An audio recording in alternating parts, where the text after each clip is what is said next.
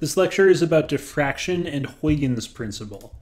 Huygens' principle states that every point of an advancing wavefront is a new center of disturbance from which emanate independent waves in all directions. This can be a little strange, but I think it'll start to make sense if I give you a kind of visual example. So first of all, what does this principle mean by a center of disturbance? Well, a center of disturbance is a kind of center from which disturbances are radiating outward in all directions. An example would be if you throw a stone into a pond, the place where the stone enters the water is a center of disturbance, and waves spread out in all directions from that one point of disturbance.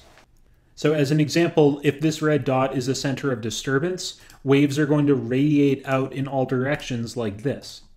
So Huygens' principle says that every point of an advancing wavefront is a new center of disturbance from which emanate independent waves in all directions. So what that means is that if we choose any one point on this advancing wave, it behaves like a center of disturbance. So I chose that point in the middle, and we can have a new wave radiating out in all directions. I've given this new wave the same wavelength as all the other waves in this wavefront, so you can see it has that same wavelength. So this is a little strange because if we're imagining this wavefront moving forward, there's no reason why it would suddenly radiate into a circle. And the reason why it's not doing that is that that one point is just one point on the wavefront. And what Huygens' principle is saying is that every single point along that line is behaving like a new center of disturbance. So I could put more points here and draw the waves radiating off of them because they are centers of disturbances, and I could add more and more.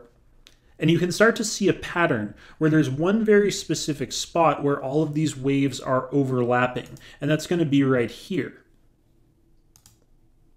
So that's where the next wavefront occurs.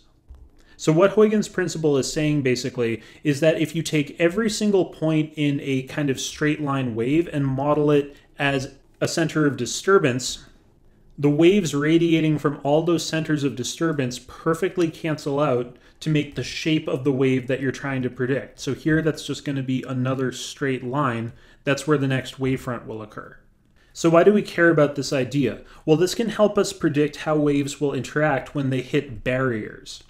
When waves of light pass through a small opening in a barrier and as a result radiate out in all directions on the other side, we call this diffraction. This is a result of Huygens' principle. Every part of the wavefront would spread out in all directions, but most of the wavefront is blocked by the material, so the part that can spread out is not interfered with as it spreads. So we can imagine this wavefront approaching the solid barrier.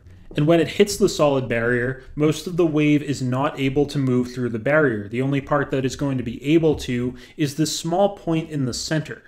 And I know that every single point along that line is behaving like a center of disturbance. So that means that on the other side of this barrier, the wave is going to radiate out in all directions like this. So this is how the wave is going to behave when it moves through a very small opening. It's going to change from all moving together as one kind of solid front to spreading out in all directions like this.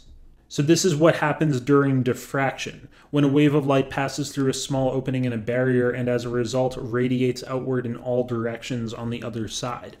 We can use Huygens' principle to predict the diffraction pattern for different shapes of barriers. To use Huygens' principle to predict diffraction patterns, we're going to start by drawing points on the wavefront only where it is not making contact with the barrier. Each point will be a center of disturbance. These points can only propagate when they're not up against a barrier. So I'm only going to draw points where there is no barrier. Next, draw circles around each center of disturbance. The circle's radius should be exactly one wavelength. So if I draw those circles, this is what that looks like.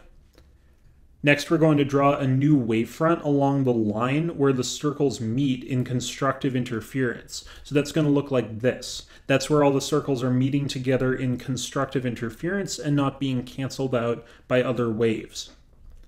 So this is what the new line of the wavefront will look like as it moves through the barrier. This kind of makes sense if we imagine water impacting a barrier. We would imagine on the other side the water would kind of begin to spread out back toward the center like this. We can then repeat this process to find the next wavefront. If I were to draw more dots along those lines and draw circles around them, this is what the next wavefront would look like. and then this one would be the one after that. So the wave kind of returns to normal after a certain amount of distance. We can observe the same barrier, but now with a longer wavelength. So I'm making bigger circles now because the wavelength is longer. And when I do that, this is the next line of the wavefront. There's one diffraction pattern that produces important and predictable properties, the double slit pattern. We're going to discuss this more in the next lecture, but this is what occurs when two small openings are made that the wave can move through. When this happens, this is how they radiate out, and you can see that there are going to be certain points of constructive and destructive interference. We're going to talk about that later in a separate video called the double slit experiment.